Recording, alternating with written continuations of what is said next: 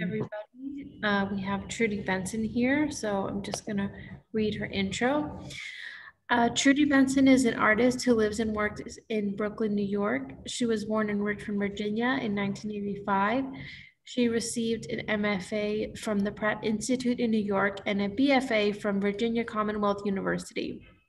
Her work has been included in exhibitions at the Museum of Contemporary Art Denver, Sperone, Westwater, New York, Saatchi Gallery, London, Center of Art, Maymac, France, Museo de los Pintores Oaxaqueños, Oaxaca, Mexico. She has had solo exhibitions at Loyal, Stockholm, Team in Los Angeles, Lyles and King in New York, Lisa Cooley in New York, Half Gallery in New York, Saison and Benetier, Luxembourg and Paris, and Ribordy Contemporary in Geneva. Her work has also been reviewed in the New York Times, Art Forum, Art News, and Modern Painters, among others. She is represented by Loyal Stockholm, Ribordy Contemporary in Geneva, and Saison and Benetier in Luxembourg and France. So thank you so much, Trudy, for joining us tonight, and I'll hand the mic over to you. Thank you, Corinne. That was really nice. Okay. Well, thank you also to everybody for inviting me to talk today. It's been really nice meeting everyone I met with today. And so I'll just get started. So here's the nice cover page of my slideshow I made. Oh, let's see. Here we go. Okay. So I like to start with this painting because it's kind of the first painting that I made that has kind of led as my series progressed into what I'm making now. I made it in 2012. It's called Paint, which is it's kind of named after the imaging software, MS Paint. It's, heavily influenced by digital imaging software. You can see the beige line here. Can you guys see my cursor? Want to do? Okay, cool. So this beige line here, I was trying to kind of emulate like a trackpad, but a more rudimentary one, whereas mine is moving really smoothly now. Back in the day, it would just kind of like jag around, and you couldn't really get a really nice smooth line with that. So these works were kind of based on a nostalgia for what I think of as my first kind of entry into making abstract paintings, which I did as a child. My dad's a computer programmer, and I remember one day I went to, it was like take your daughter to work day kind of thing. And I was just kind of like playing on his computer, open up the software, and it was like, because you had all of these different tools at your fingertips, I was just creating without thinking about what I was doing. And so, yeah, this is kind of my, and this painting was quite large, 63 inches by 68 inches. And so from there, I want to talk about Albert Olin. This is one of his computer paintings. The computer paintings he made kind of continuously and alongside other series of work. He started them in 1990, and I think the last one was in 2008. I don't know if this is the last one or not, but that was the last year he kind of worked on that series. And I wanted to read something from the catalog essay. The present work, Untitled, which is this painting, is an outstanding example from Olin's computer painting series, in which the artist first introduced digital technology into his disruptive painterly practice. As one of the first painters to unmistakably incorporate computer imagery in his works, the artist liberated the formal boundaries of painting through the pixelated nature of his compositions. In his computer paintings, the artist creates an abstracted pattern, first rendering his composition with a mouse. The artist then prints, silkscreens, and/or paints these gestures onto his chosen material, canvas or paper. Often combining these techniques, regardless of the repeated patterns in his computer paintings, the artist creates varied and layered compositions. Composed on a computer program, the series is founded on the notion of seriality. Through the process, Olin instills the work with a sense of irony as the use of the human hand to perfect the final product destroys the legitimacy of the term computer painting. Arguably scornful of the artist's hand, using digitally rendered images, Olin appears to be questioning the skill of painting.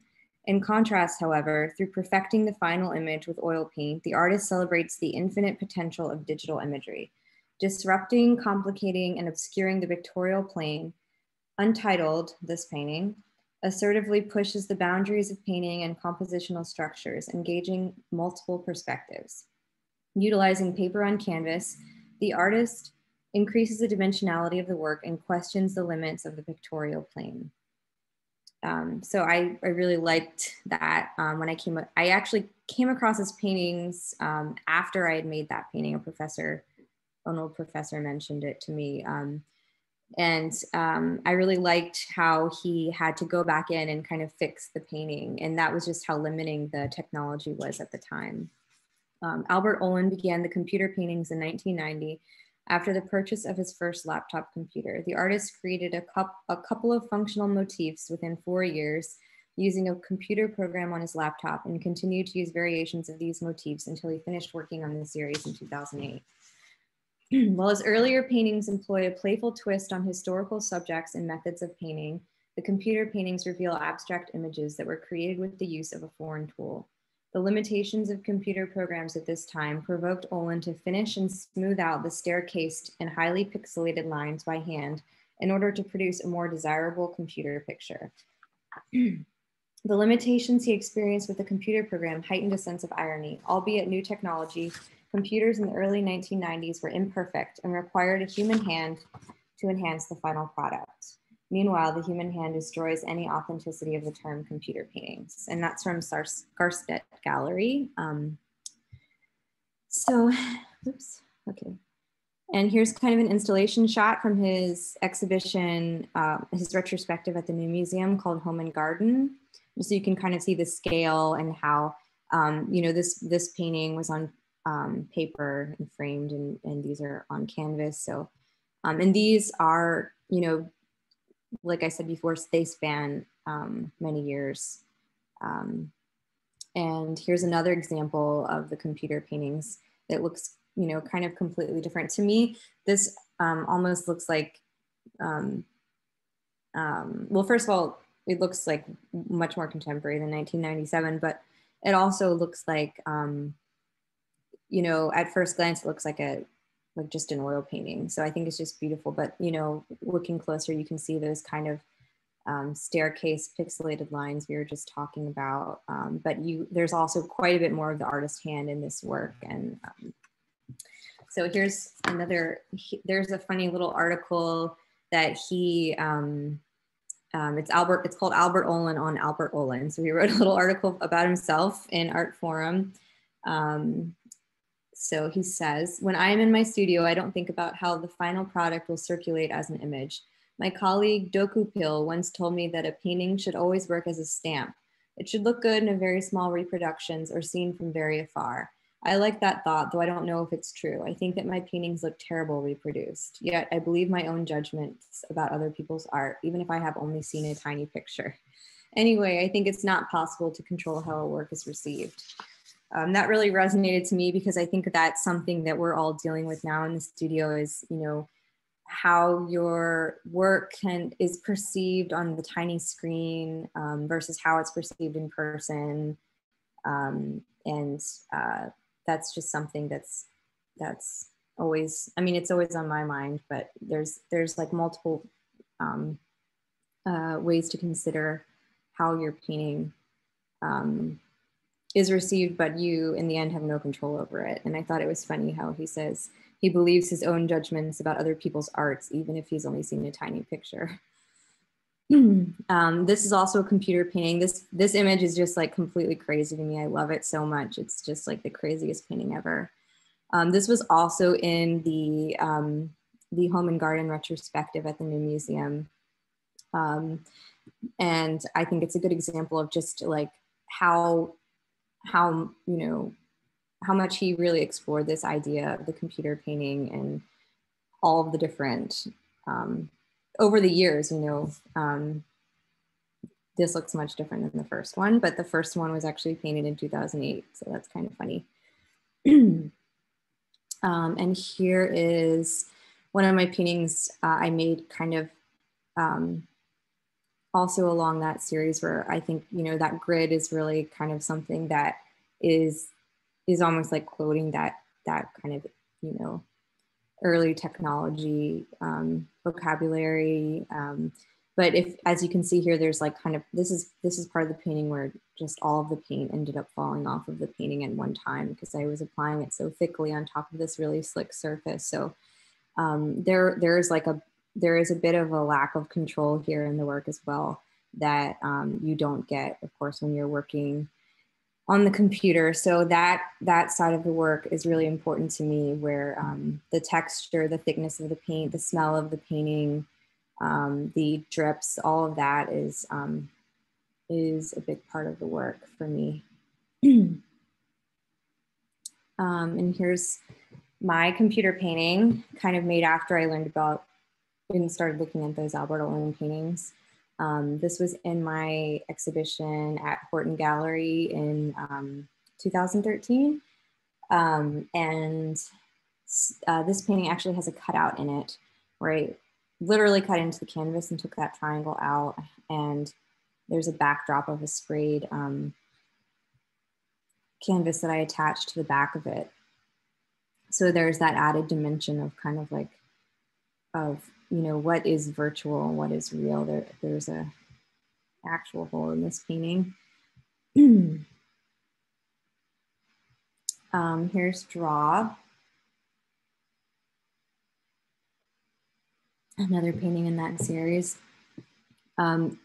This is kind of where I started using the airbrush rather than a spray can. So you can see the line work got a lot more fine. And this is, that's the tool I'm using now. Up till then, I was using spray cans.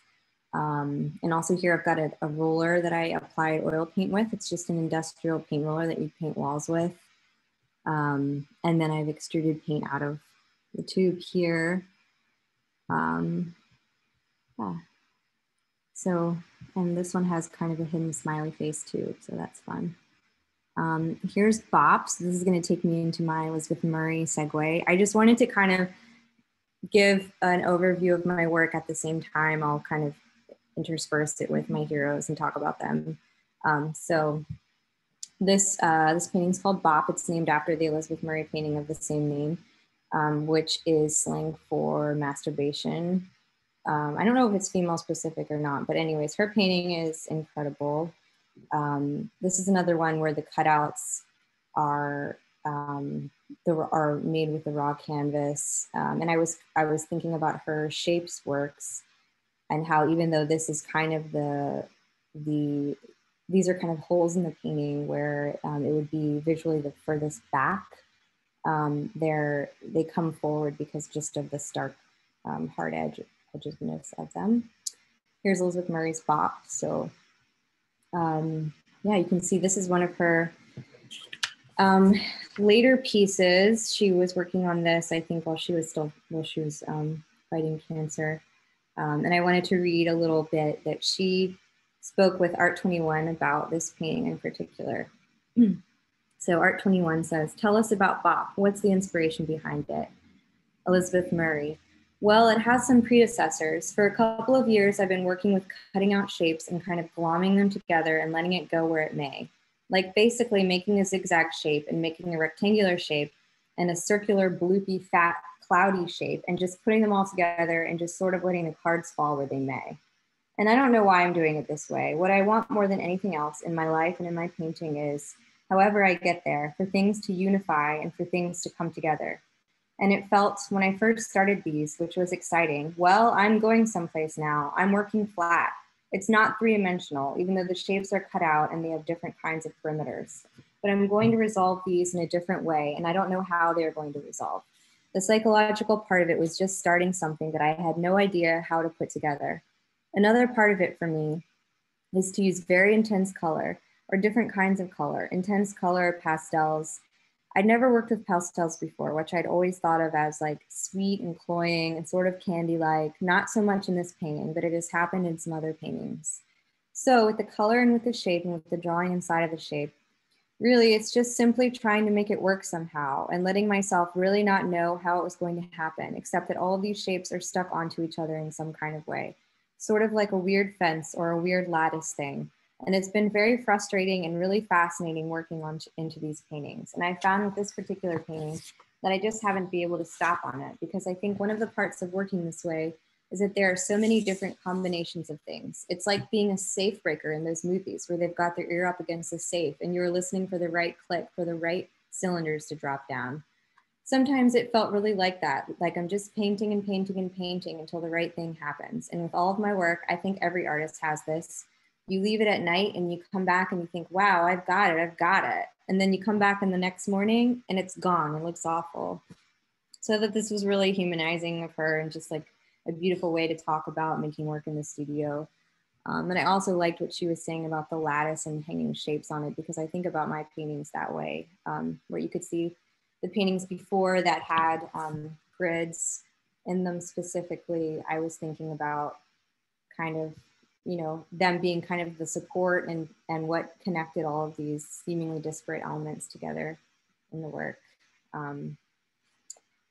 And yeah, it's just, I also like the very end of that, where she's kind of like, that feeling in the studio where you feel like you've really done something great, and then the next day you hate yourself and you hate your life and you're the worst artist in the whole world. That's so relatable.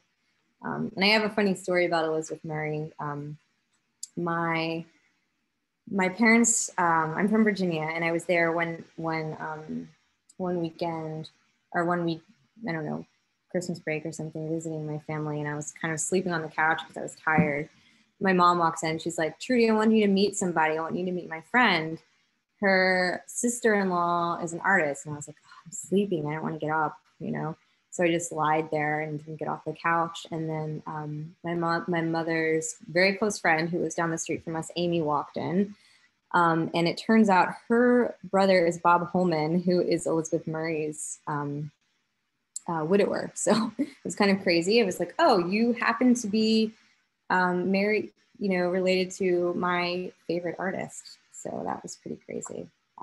Anyways, I like to tell that story. And here is the beautiful Elizabeth Murray working on Bach in the studio. I couldn't resist this picture. It's just great. I love seeing these historic photographs of artists in their studios. Here's another one, Flying By.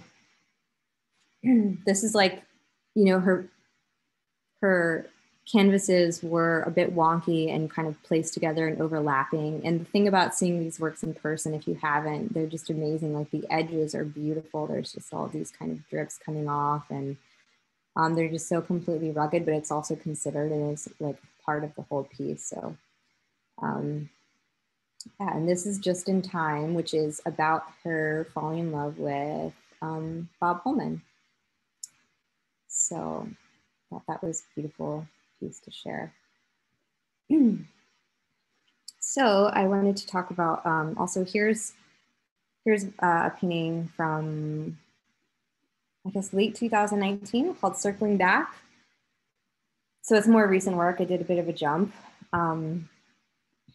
And I'll show you why I wanted to talk about this. So this painting was, you know, I was thinking about Jan Arp, you know, a bit when I was making that.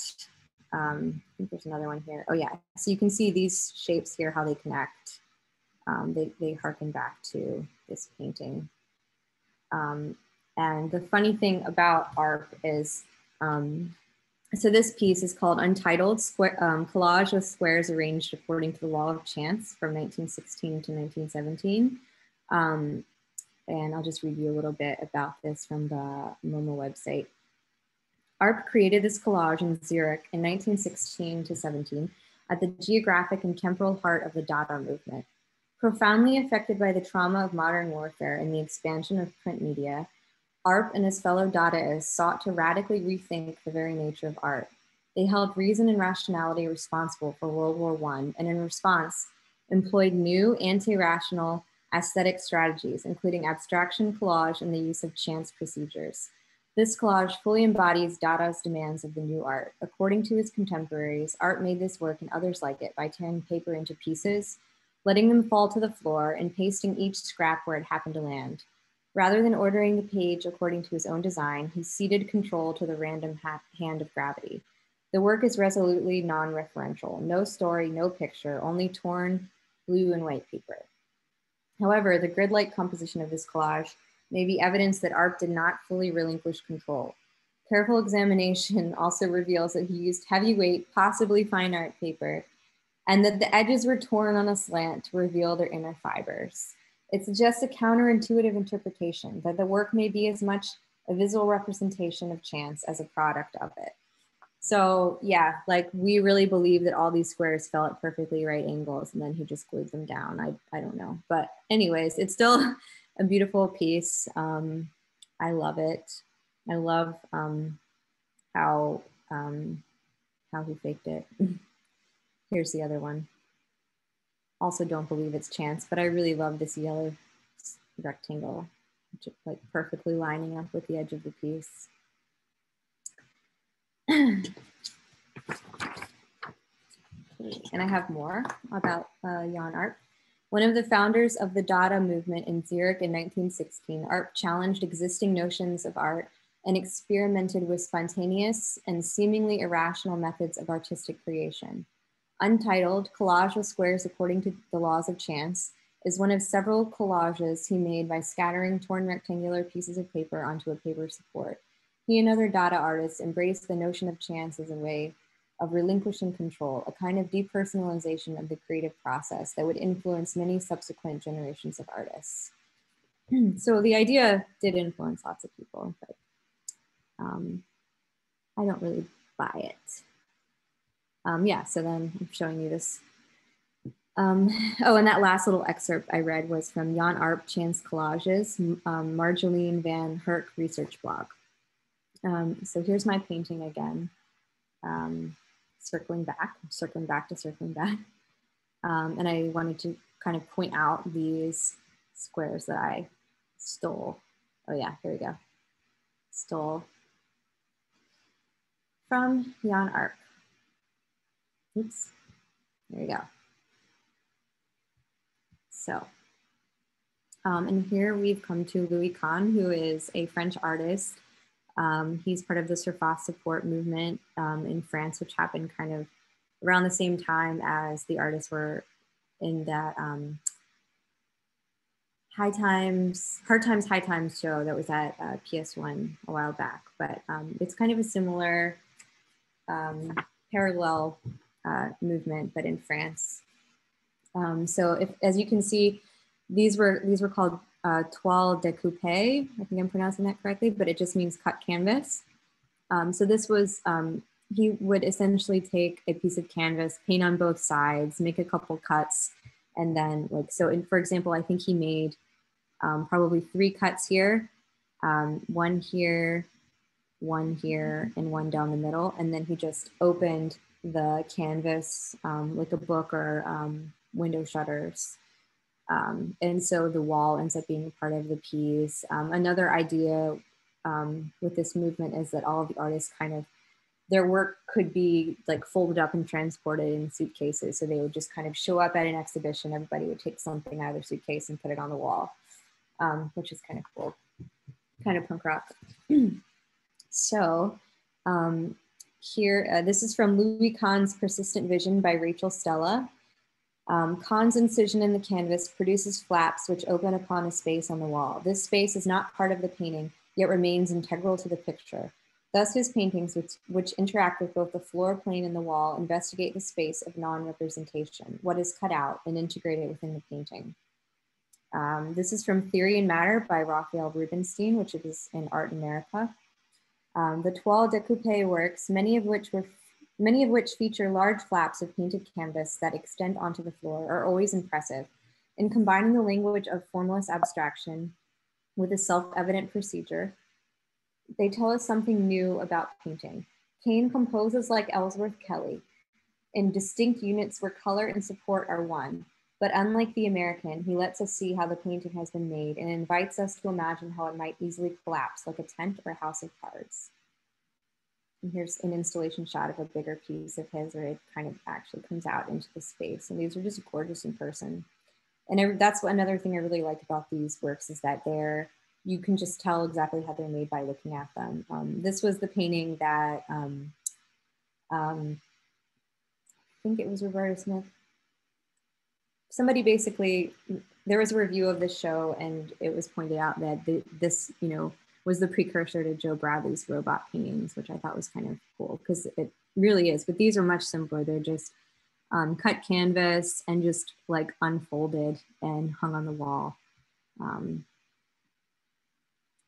Okay, and okay, here's my peach portal. There's kind of the sideways Jan Arp shapes again, but I wanted to bring this, show this in relation to Louis Kahn because I'm thinking about these shapes as kind of a similar, as you can see, let's see, right here where they're cut and then kind of folded up or down. I'm kind of envisioning this. And when I'm making the works, I cover them in masking tape and I actually cut into the masking tape to make these shapes. So there's a bit of a harkening back to Louis Kahn, Jan Arp, collage artists. So, and in a way, there is a bit of an element of chance in the work because usually I don't see what the painting will look like until I take all of the tape off of the painting, which happens about 3 times during the making of the work, sometimes more. Here's Jonathan Lasker. He was one of my first kind of like, when I started making abstract paintings, he really, I got into his work big time because, they're so accessible. I think that they're extremely legible paintings. You can look at them and they're like, you kind of know what you're looking at. It's really easy to understand these as abstract paintings. And they're also like really great looking. They're just like beautiful, bold, kind of poppy. I love them. So let's see what I have. And he also, this is like really thick impasto painting. He makes very few paintings. I was lucky enough to visit his studio. He was really nice and gave me a bunch of catalogs, and he also gave me coffee that he made with, like the second time using the coffee grounds, which I thought was pretty funny, but he liked it that way. So he's cool with it. Oh, and here is my painting called Painting, which was made during the time when I was kind of obsessed with Lasker. And I think that you can see this kind of legibility in the work where I was making this 1-point perspective. And I think here, the way I look at this painting is almost like 2 figures in a room or on a stage. And that's how I entered into making abstraction. So, okay, so do I have another Jonathan Lasker? No, okay. So I'm gonna leave this up and read a little bit about Jonathan Lasker. This is, oh yeah, so this is by Adriana Campbell for Art Forum. A case in point is the plus sign at Golgotha 2014, which features 3 forms, each defined by a distinct palette and type of mark making, a cluster of marks that hold a central core, marks that undulate like gestures, and marks that disappear because they constitute a form, a plus sign, or a cross. From left to right, the first set of marks is made up of secondary colors, the next of primary ones, and the third, the cross of pastel pink and blue. I'm realizing now I forgot to include this image, but you'll just have to imagine it, I'm sorry. Each form sits in an interior relationship to another on a 2-tiered platform, and the grid highlights their perspectival relationship on the platform in a manner that recalls that of the figures in Perugino's The Delivery of the Keys from 1481 to 82. In Renaissance painting, 1-point perspective allowed a temporal unfolding of a spiritual moment. Distance between foreground, middle ground, and background could delineate the passage of time. The grid, meanwhile, presents a continual now, a material present. With this work, Lasker gives us both perspective and the grid, which simultaneously bolster and hinder one another. and thereby evokes the long history of painting and its diverging associations between distance and time. I just thought that was beautiful. And she is an excellent writer. And then I have another quote by Barry Schwabsky for Art Forum. Lascar's impasto must have a patent on it, by the way, almost graphic in effect, frosting thick, but somehow never painterly. It's always about image, never material. And that reminded me of the Lichtenstein brushstroke lithograph, which is just like this graphic representation of an expressive gesture. I think it's in here somewhere, but I'm not sure where. But yeah, and in a sense, it's about, even though these are so thick, the paint is like crazy thick, and he puts it on with this like palette knife this big, and it's not really about material. It's about the image, because they end up being so graphic, which is pretty crazy if you think about it. Yeah, and I'm kind of trying to, this was my little riff on the Lichtenstein brushstroke print, trying to make this kind of expressive gesture into a graphic mark, but also adding all this material to it. Here's Scratch Pad, and you can kind of see the cast shadow there, which is why I like to include this, because you know, this was also my attempt at making an expressive mark into a graphic mark. And these are kind of like, you know, absent-minded doodles, but made very intentionally and slowly by squeezing paint out of the tube onto the canvas. Here's my 4 RL. RL is, see if Lichtenstein, yep, there it is. Yeah, so Roy Lichtenstein, another guy who's great in my heart. So this was kind of just, and you know, these marks are, I've extruded paint out of the tube, and it's that Winton oil paint. So it's like really thick, and the tube openings are like super big. And so it's like 4 like lines in a row. And then I flattened it with a squeegee to try to make these like super graphic Lichtenstein or Lascar-ish marks. But there's also this like, these are these drop shadow computer window screens open. So it's my riff on this beautiful, I think it's a lithograph, maybe it's a screen print, I'm not sure, from 1965, which is kind of like poking fun at abstract expressionists. Here's my cutout painting. Another one, this is a smaller painting, so you can really see the shadow here. I think the photographer had 2 lights pointing like top and bottom for some reason, so there's shadows on bottom and top. But here's where I started really thinking more about the collage. But instead of, you know, the white shapes on top, instead of them being cut out, they're actually like popping out into your space. So they, you know, visually, you know, the white would read as a whole, as blank canvas, but they're coming out. So here we go. Oh, here's Mary Heilman. I love this little painting. It's called Little 9 by 9 from 1973. And I wanted to read something by Anne M. Wagner for Art Forum about Mary Heilman. By 1969, when Heilman, who had arrived in New York after receiving her MFA at the University of California, Berkeley, turned from object making to painting, New York-based abstraction was slowly sinking into a worn-out slump.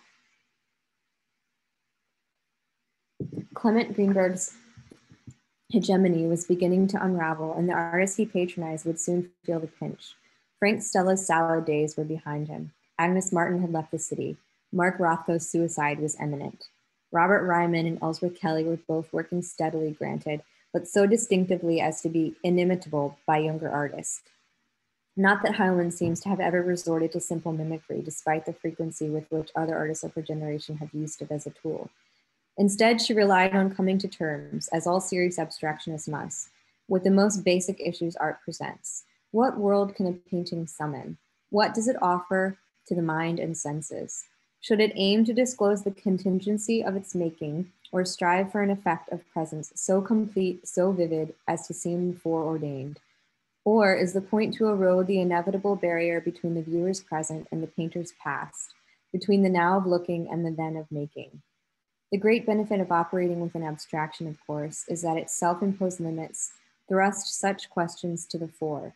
Color and surface and pattern, mark and system and grid, like all the successful abstract painters before and hopefully after her, these are constants Heilmann varies and thereby reinvents.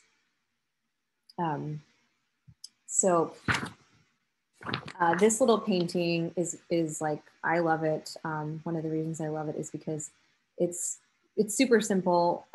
It's a painting about the grid, but it's you know, wonky and handmade, and it doesn't really, you don't really think about technology or anything like that. But you think more about weaving or, you know, textiles because of how she basically, you know, if you look at this painting, you can see she applied the red paint and then she scraped into it to reveal the black paint beneath. But some of these lines go over, some are going under. So it's almost as if she's weaving these marks as she's making them, just very quickly and off the cuff. And it's just a beautiful little painting. And I really like that, playing with space and, you know.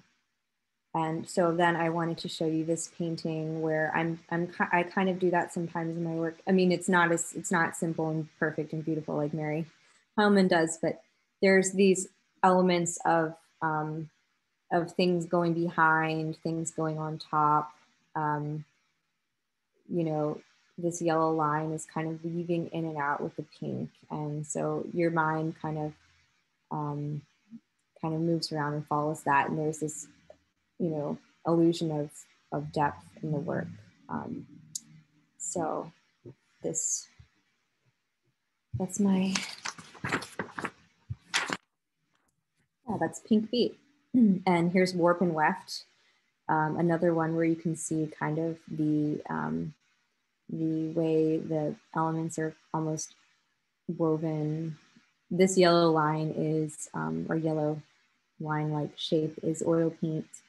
And this is this layer, the blue layer with the squares painted on it, is acrylic. So it's not actually painted over the yellow. It's just, you know, I taped it off and everything. So yeah, there's that weaving element there, and a little wonky grid on top. So thank you, Mary. And oh yeah, I like this, this quote by Mary Heilmann. Well, I didn't know how to make a composition, so I chose the grid. Most of them are cool, hard-edged, austere. I wanted to do something else with a grid, not be so rigid about it.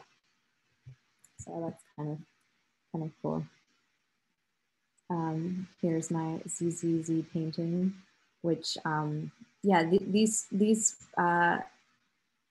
last three paintings were in my recent show in France, and my friend Jason Stopa wrote the press release for him. He actually mentioned textiles and, like, you know, quilts, and in relation to the pandemic and how much time we're spending in our domestic spaces. But thought it was kind of cool that I never mentioned anything about thinking about weaving to him. Maybe he just got it from that title, but you know, yeah. So here is ZZZ, which is, the title is kind of named after the shapes you see in the painting, obviously, which I wanted to make this kind of loose, crazy grid made out of Z's.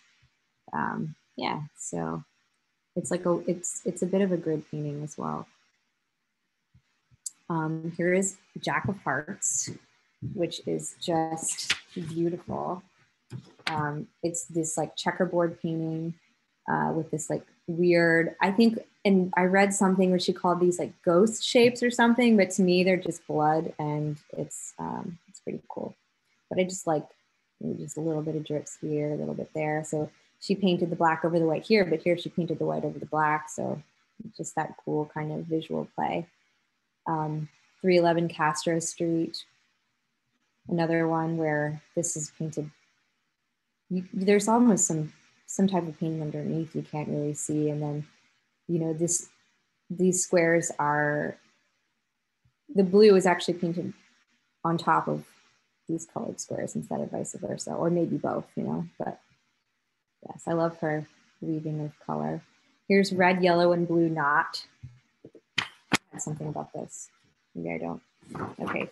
Yeah. So yeah, and she's like scraped into the paint here, painted over. So I just like what's the things I'm drawn to in her work is the simplicity, the use of color, the compositions, everything's just gorgeous, but also just like your mind can kind of follow how she's thinking about making the work, you know, and it's in such a way that you can kind of work it out yourself, and just gorgeous. Oh, here is Descend. So this is from my solo show in 2018 at Lyles and King from Closer Than They Appear. And so this is kind of my all over series. I was speaking with somebody about this today. And so yeah, the paintings have this kind of all over effect. The background ends up being this very solid layer that just drops further back.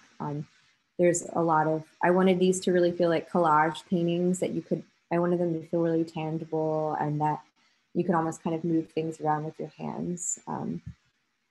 Excuse me.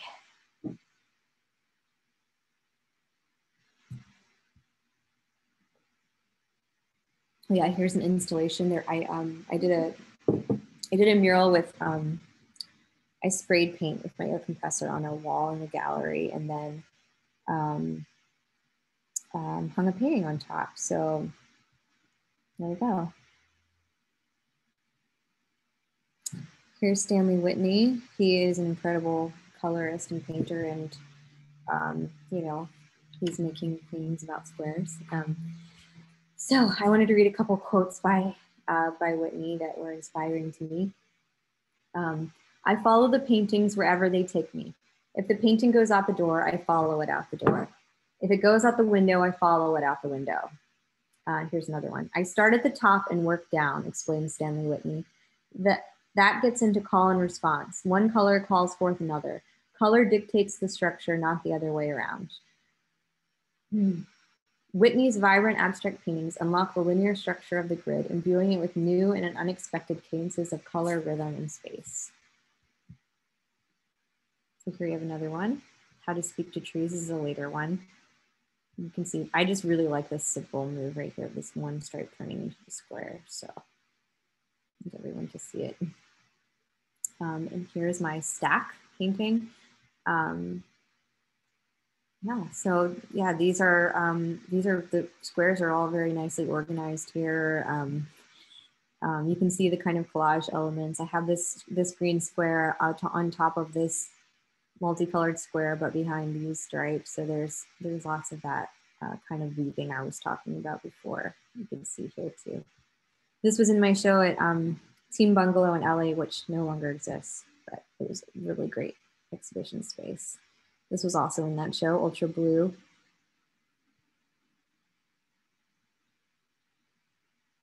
And here we have Laura Owens. So yeah, she's an artist. This is a huge painting. There's like screen prints, and then I think this is either very thick oil paint or acrylic paint that she's kind of put over top, and they're meant to look like the finger tracings on your phone or any touch screen. Yeah, here's my dot diamond dash. This was one of my computer paintings from around the same time. So you can see these, this is like meant to be like, I don't even think it looks like this anymore, but in the old days of Photoshop, you had the lasso tool, the selection tool if it's geometric, and it would kind of blink black and white, and it was really cool. So this, yeah, there's dot diamond dash. This was in my show at Horton. This is touchpad painting, literally touchpad painting. These are meant to be lines. I actually had a crappy PC that I made these lines, the black spray lines and these white lines on top. I made some drawings with it and then printed them off and then copied them, kind of tried to copy them on a large scale on these works. And here we have another dancing, blinking black and white line. Control V, which means paste. So I was kind of like cutting and pasting here virtually in my mind. Here's Avery Singer. She's a young artist. These are like big, I think they're all like 100% spray, but I just like these worlds she's creating with all these different planes. She's got all these areas like taped off, and then she sprays them, and just like, they're just really kind of complicated and beautiful. Here's John Raffman. He did all of these like paint wrapped rooms. This one's a Georgia O'Keeffe one, where it's like a weird waiting room that he's like wrapped in a Georgia O'Keeffe painting, which I thought was so cool. Oh, and here's Catherine Bernhardt, one of my maybe top 5. She's amazing. She's like a natural painter. This is like, you know, this is like what I would aspire to be like in the studio. Is just, I think she's just so fresh, and she just has a really natural hand. Like, you know, she makes it look easy.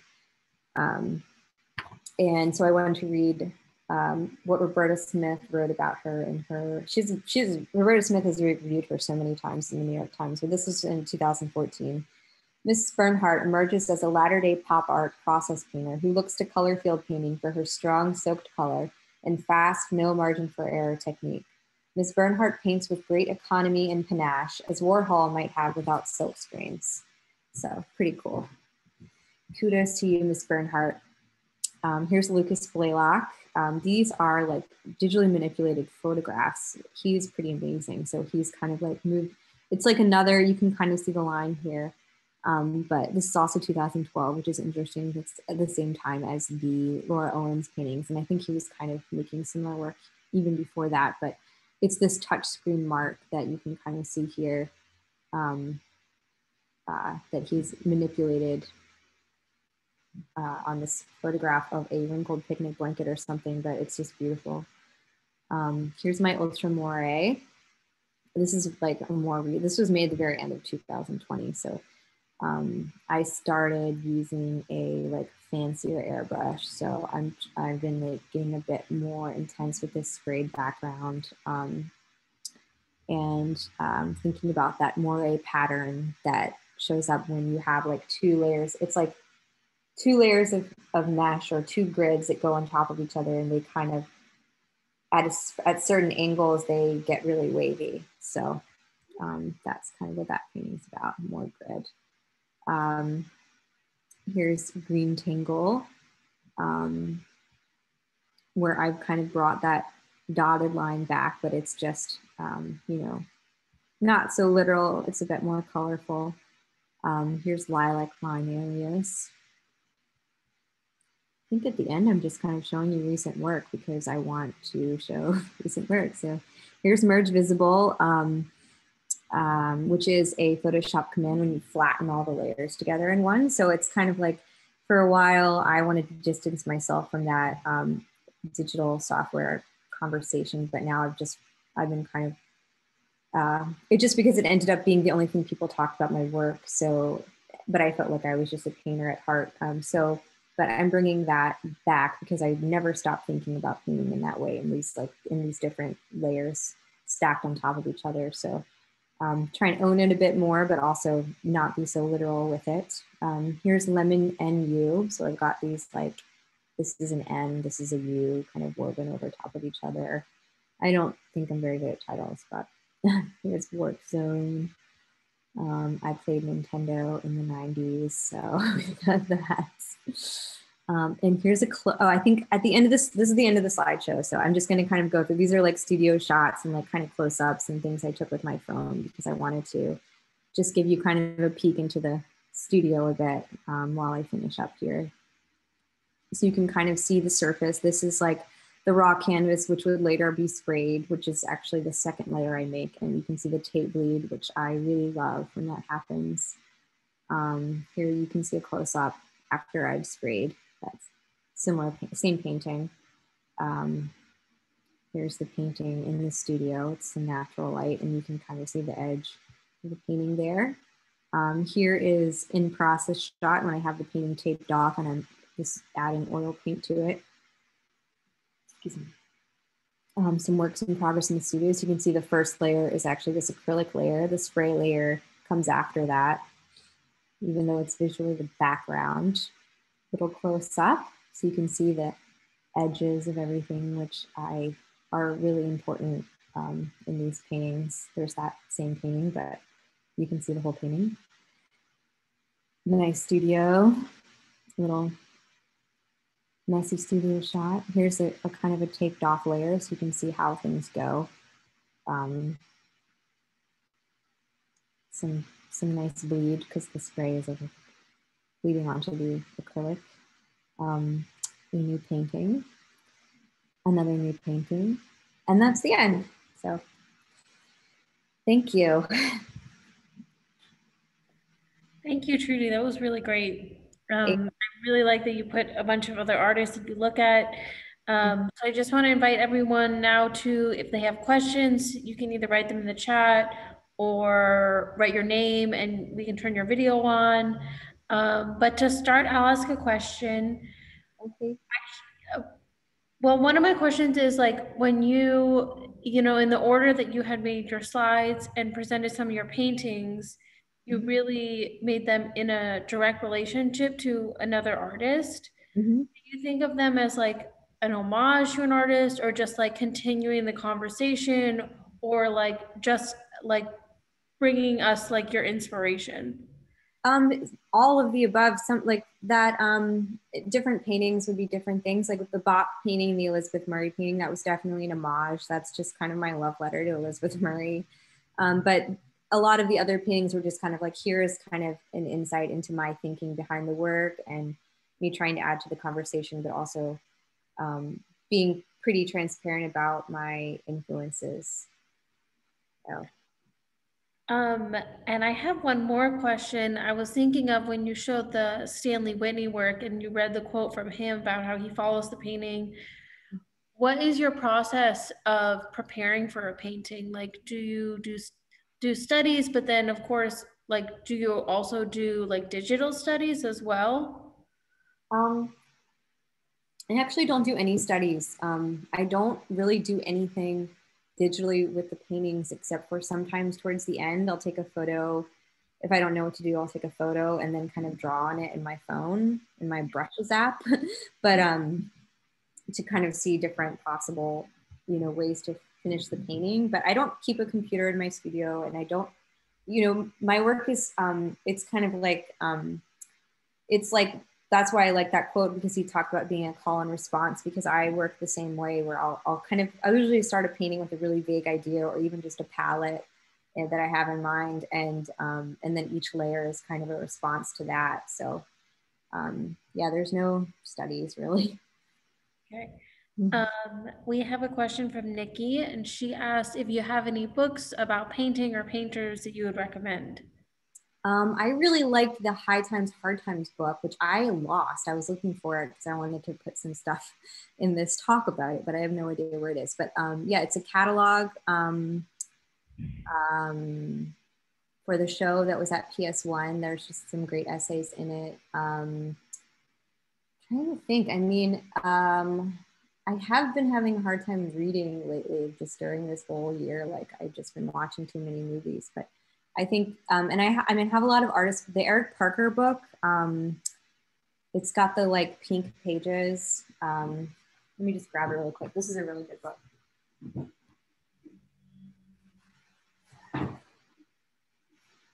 He has like quite a few great books, but this one's called Colorful Resistance. This one's really good. So yeah, just visually. And then the Vitamin P3 book is really good as well. And also it's called Art and Feminism. It's a Fiden book. That's really great. Thank you. Those are great recommendations. Okay, I guess I'll just shout out if anyone has any other questions.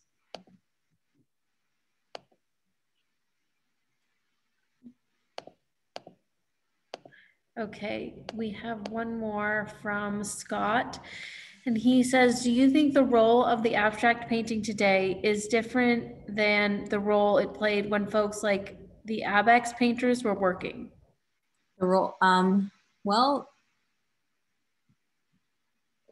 I guess, I mean, that's a complicated question because I don't really know what their role was back then, but I think as far as how they were critically received, there was not that many critics. There's Clement Greenberg, and people were championing them. And I don't know if we're getting that kind of same type of critical investment to the same extent, where I think the artists in that period were really like put on a pedestal. And now I think I mean, the art world's a different place. There's so many artists, so many more artists than there were back then. So I think it's like a bit harder to get the same type of attention, or so, to have any kind of impact on the world. But and I don't know if that's really important anymore anyways for abstract painters. There's not, what can we, I don't know what. It's hard to say what our role is.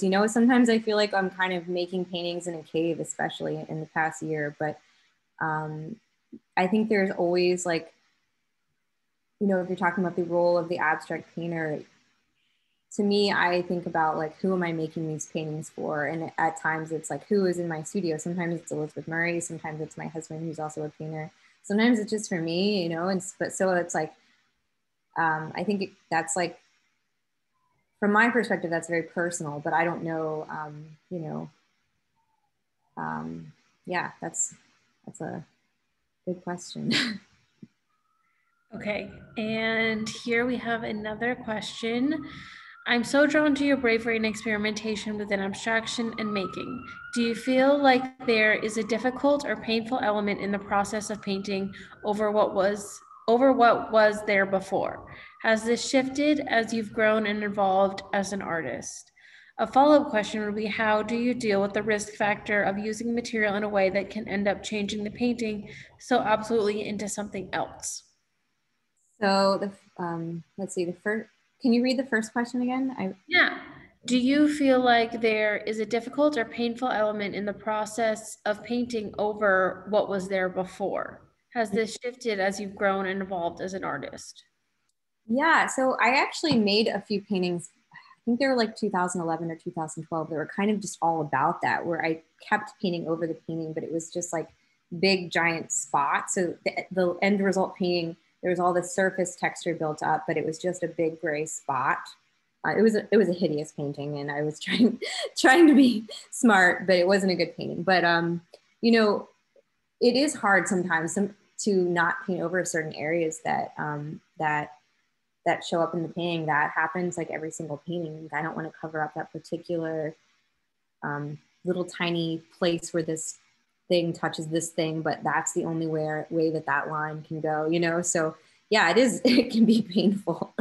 But at the same time, yeah, I've actually been pretty unsuccessful at covering things up because they don't work. So whenever I try to do that, the painting never works out. So, and can you tell me to read the second part, Green, again? Yeah, the follow-up question is, how do you deal with the risk factor of using material in a way that can end up changing the painting so absolutely into something else? Yeah, so I mean, because of how I work with the spray being on raw, well, it's clear, I use clear gesso, but it looks like raw canvas. And then I end up with, there's also areas where there's really impasto oil paint.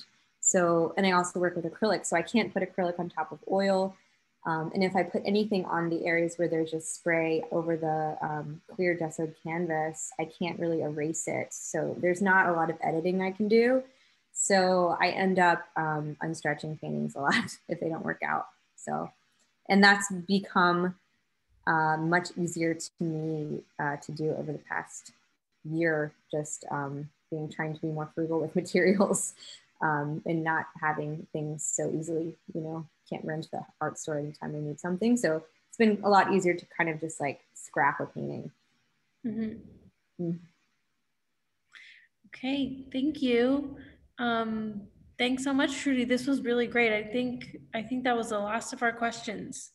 Thank you, guys. It was my pleasure. Thanks for inviting me to talk. Okay. All right. Thank you, Judy. Have a great night. You too. Bye.